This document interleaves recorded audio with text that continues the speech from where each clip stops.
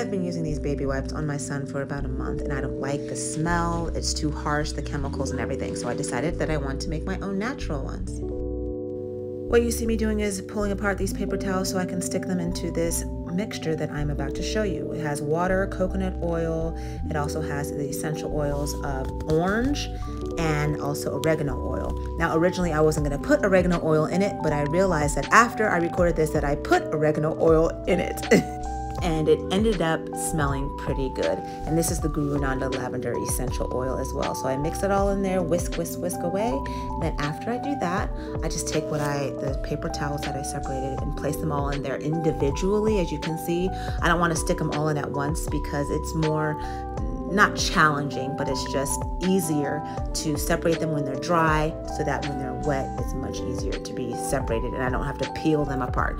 Long-winded explanation, but yeah, here it is. And this is going to take about 20, 25 minutes, 30 minutes. It's been about 25, 30 minutes, and now everything is nice and soaked into the paper towels. And now I'm going to move on to what I'm going to do next before I put them in the plastic bags that you see here. So now we are about to squeeze all of the liquid out of the paper towels so that I could put them into the plastic bags and use them for wipes on my son. Now that everything's squeezed out, I'm going to fold them into 2 double halves. And so that's going to make it nice and easy to separate once I put them into the plastic bag.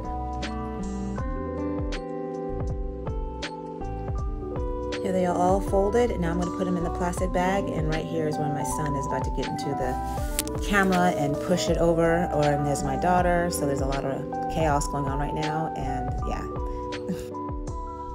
There you have your own natural homemade baby wipes.